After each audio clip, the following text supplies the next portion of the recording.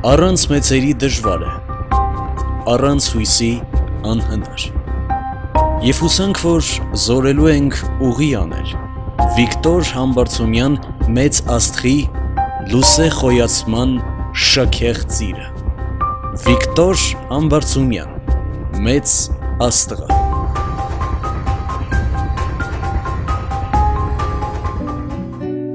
1908 թվականին այն ժամանակ մտավորականների կենտրոն համարվող Թիֆլիսում ծնվեց Վիկտոր Համբարձումյանը։ Համբարձումյանի հայրը Համազասպ Համբարձումյանը իրավագետ էր, թարգմանիչ և գրականագետ։ Հայտնի թարգմանություններից է Հոմերոսի Իլիականը, մայրը Հռիփսիմեն Ցխինվալիի քահանա տեր Սահակ Խախանյանցի դուստրն էր։ Համբարձումյանի հայրը Համազասպ Համբարձումյանը նկատելով 3-4 տարեկան որդու թվերի նկատմամբ ունեցած մեծ հետաքրքրությունը, ավելի լրջորեն է սկսում զբաղվել օժտված զավակով, զարգացնելով նրա բնատուր բնագիտական ձիրքը։ Հայրիկ, ինձ տուր պարզ պարամետրեր, և ես կհաշվեմ, արևի կշիռը, աստղերի հեռավորությունն ու բոլոր լուսատուների ձգողականությունը։ Հայրը զարմացած ու մեծ հրճվանքով նայում էր, թե որդին ինչքան խելացի է և ապագայում իր ավյունով կզարգացնի հայ գիտական ոլորտը։ Վիկտորն անդադար կարդում էր ու կարդում։ Անգամ շատ հաճախ կարդում էր ծնողներից գաղտնի։ Շնորհալի պատանին օրից խնդրում է իր համար աստղադիտակ գնել։ Մի քանի օր անց Համազասպ Համբարձումյանը կատարում է որդու խնդրանքը, նրան նվիրելով փոքրիկ աստղադիտակ, որը 50 անգամ փոքրանալով հնարավորություն էր տալիս հետևել աստղերին ու երկնքին։ Համազասպի ընկերները, որոնք ևս կարդացած և գրագետ մարդիկ էին, չէին ընդունում այն, որ Համազասպը չափազանց լուրջ էր վերաբերվում որդու այս նախասիրությանը։ Սակայն Համազասպը սա բոլորովին չէր ընդունում, և նրան հետաքրքիր չէր ուրիշների կարծիքները։ Նա շարունակում էր խրախուսել իր շնորհալի որդու։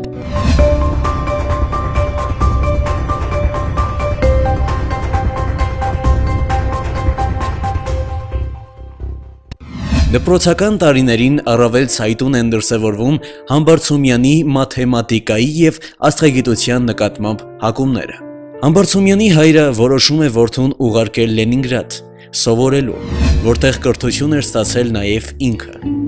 Վիկտոր Համբարձումյանն արդեն բավական ամրապնդել էր իր գիտության մեջ և նաև շատ ինքնուրույն էր դարձել։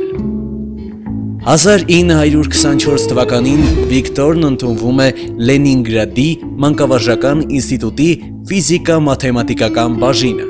մեկ տարի անց տեղափոխվում է Լենինգրադի պետական համալսարան։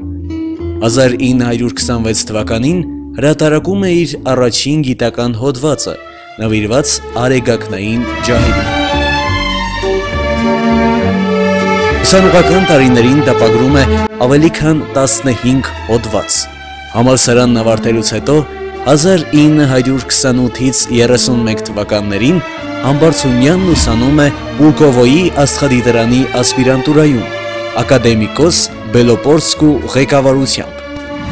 1934 թվականին Լենինգրադի համալսարանում 4 տարի աշխատելուց հետո Համբարձումյանը հիմնադրում և ղեկավարում է ԽՍՀՄ առաջին աստղաֆիզիկայի ամբիոնը։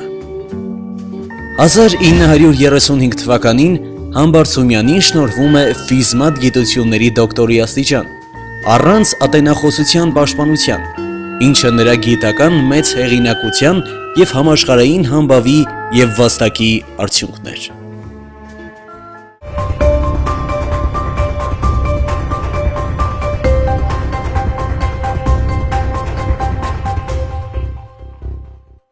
«1936 թվականին սկսվում է ռեպրեսիաների մի հզոր ալիք։ Համալսարանի աստղաֆիզիկայի ամբիոնը ղեկավարությամբ Վիկտոր Համբարձումյանի պատրաստվում էր Սիբիրում դիտվելիք արևի խավարումը։ Պատրաստվել էին հատուկ գործիքներ, իսկ դիտումները ղեկավարելու համար համալսարանն աշխատանքի էր հրավիրել Նիկոլայ Կոզիրևին, սակայն խավարումից մեկ ժամ անց երկինքն ամպում է։ դիտումները դարձնելով անհնարին։ Այս դեպքը պատճառ դարձավ և ձերբակալեցին Կոզիրևին։ Սա նախապայման էր վատաբանելու Կոզիրևին և այն խմբին, ովքեր աշխատել էին այս նախագծի շրջանակներում։ Առիթը օգտագործեց աստղագետ Լեոնտովսկին, ասելով, որ այս խմբին փրկեց եղանակը, իսկ գործիքները լավ չէին պատրաստված։ Եթե նույնիսկ եղանակի մասով ամեն բան լավ ընթանար, միևնույն է, արդյունքները հավասար կլինեին 0-ի։ Նույն շրջանում ձերբակալվեցին նաև այլ աստղագետներ։ Համբարձումյանը հարցաքննության ժամանակ արդարացնում է Կոզիրևին, ասելով, որ բացառում է, որ տաղանդավոր աստղագետը կարող էր հակառակ պետության շահի ինչ-որ խարդախություն անել, բայց ապարդյուն, Կոզիրևին դատապարտում են 10 տարի ազատազրկման։ Համբարձումյանը փորձելով օգնել գործընկերոջը, ոհմակին պտտում է դեպի իր կողմը։ Սկսվում են հալածանքների ու մեղադրանքների, տանխուզարկությունների, հարցաքննությունների նոր ալիքներ։ Այս ամենի հետևում կանգնած էր աստղագետ Ցեսևիչը։ Այս ամենի նպատակն այն էր, որ Վիկտոր Համբարձումյանին ճանաչեին ժողովրդի ախոյան։ 1939 թվականին ընտրվում է ԽՍՀՄ Գիտությունների ակադեմիայի թղթակից անդամ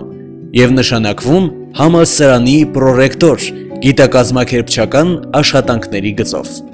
1931 թվականին Համբարձումյանն ամուսնացել էր Վերա Ֆյոդորովնա Կլոչիխինայի հետ, ով ազգությամբ ռուս էր։ Նրանք փաստաթղթով ամուսնացան միայն իրար հետ մի քանի ամիս ապրելուց հետո։ Ձևակերպեցին իրենց ամուսնությունը առանց ավելորդությունների ու գինարբուքի։ Վերան ամբողջ կյանքում եղավ Համբարձումյանի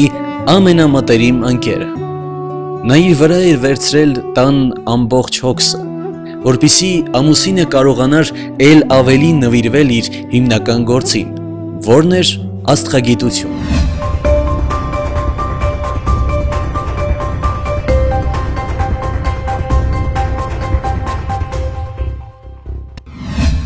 Կիրառելով վիճակագրական մեխանիկայի ինքնատիպ եղանակներ, Համբարձումյանը կարևոր արդյունքներ է ստացել։ 1936 թվականին այդ ճանապարհով լուծել է անգլիացի աստղագետ Արթուր Էդինգտոնի առաջադրած մաթեմատիկական խնդիրը, գտնել աստղակույտի աստղերի տարածական արագությունների բաշխումը, ունենալով դրանց տեսագծային արագությունների բաշխումը։ Այս խնդրի լուծումը տպագրվել է հանդեսներից մեկում, հենց Էդինգտոնի ներկայացմամբ։ Տասնամյակներ անց այդ նույն խնդիրը վերստին ի հայտ եկավ բժշկական համակարգչային ախտորոշման կապակցությամբ։ Ի վերջո, 1979 թվականին այդ մաթեմատիկական խնդրի լուծումը նշանավորվեց բժշկության բնագավառի Նոբելյան մրցանակով համակարգչային տոմոգրաֆիայի մշակման համար։ Երկրորդ համաշխարհային պատերազմի տարիներին Համբարձումյանը ստեղծեց պղտոր միջավայրում լույսի գրման նոր տեսություն, որը հիմնված էր իր առաջարկած ինվարիանտության սկզբունքի վրա։ Կիրառելով այդ նրբագեղ մաթեմատիկական հնարքը, Համբարձումյանը լուծեց լույսի ցրման ոչ գծային խնդիրների մի ամբողջ շարք։ Պղտոր միջավայրում լույսի ցրման տեսությունը ստեղծելու համար Համբարձումյանը 1946 թվականին պարգևատրվում է Ստալինյան մրցանակով։ Վիկտոր Համբարձումյանն էր պատասխանատու Հայաստանում աստղագիտության զարգացման համար։ Պարզ էր, որ քաղաքի կենտրոնում գտնվող աստղադիտարանը ոչ մի հեռանկար չունի և նաև չունի նպաստավոր պայմաններ։ Այսպիսով հարց է դրվում աստղադիտարանը տեղափոխել։ Ընտրվում է Բյուրական գյուղի շրջակայքը։ Այնտեղ պարզ գիշերների քանակը պետք է մոտավորապես նույն կարգի լիներ, ինչ Արարատյան դաշտավայրում, բայց պետք է ասել, որ Բյուրականը ավելի բարձր էր, քան Փոշուշերտը, որը շատ էր խանգարում նաև Արարատյան դաշտավայրում։ Հետագայում դիտումներ կատարվեցին, որոնք ևս փաստեցին, որ տեղը վատ չէ։ 1946 թվականին հիմնադրվում է Բյուրականի աստղադիտարանը։ Հենց հիմնումից հետո էր, որ Համբարձումյանի եւ իր աշխատակիցների ջանքերով տեղի ունեցան բազմաթիվ հայտնագործություններ։ Աստղասպյուրները, դրանց ընդարձակման ապացույցները եւ այլն։ Եվ ահա Բյուրականի աստղադիտարանը դառնում է աշխարհի կարևորագույն աստղադիտական կենտրոններից մեկը։ Համբարձումյանին տեղեկացնում են, որ Հայաստանի գիտությունների ակադեմիան հնարավորություն է ստացել ունենալ ռեպարացիոն գործիքներ։ Շուտով Հայաստան էին հասնելու գերմանական արտադրության 5 դյույմանոց աստղոգրաֆ, որը հնարավորություն էր տալու նկարել մինչև 14.5 մեծության աստղեր, 8 դյույմանոց Շմիդտի կամերա, օբյեկտիվ պրիզմայով։ Լուսանկարելու ժամանակ կարելի էր ստանալ 17 մեծության աստղեր, սպեկտրալ պատկերներ մինչև 17.5 մեծության։ Համբարձումյանը չափազանց մեծ տեղ էր տալիս երիտասարդներին։ Հավանաբար դա գալիս էր նրանից, որ երիտասարդ տարիքում Համբարձումյանին եւս լուրջ չէին վերաբերվում։ Ինձնից ավագը, այս դեպքում հայրս, ինձ օժանդակեց, խրախուսելով ու սահմաններ չգծելով իմ դիմաց։ Ասում են, թե Համբարձումյանը դասախոսությունների ընթացքում մշտապես քնած էր, բայց նաև համակ ուշադրությամբ լսում էր եւ կարող էր տեղին ու մտածելու առիթ տվող հարց տալ։ Վիկտոր Համբարձումյանը գիտությունը հայացրեց եւ աշխարհին պարտադրեց մեր այդ կերպարը, կարելությամբ ու խոյանքով լեցուն հայ մարդու կերպարը։